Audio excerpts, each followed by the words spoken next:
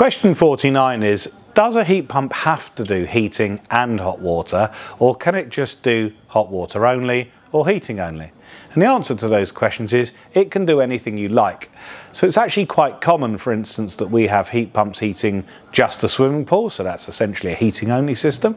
And we often in commercial areas do hot water only. So you might have showers in your office, and what we do is have a heat pump which might heat 2 or 3 hot water cylinders to provide you with hot water only. So if in your house you have a hot water system which is totally separate from a heating system, we can allow the heat pump to do one or the other or both.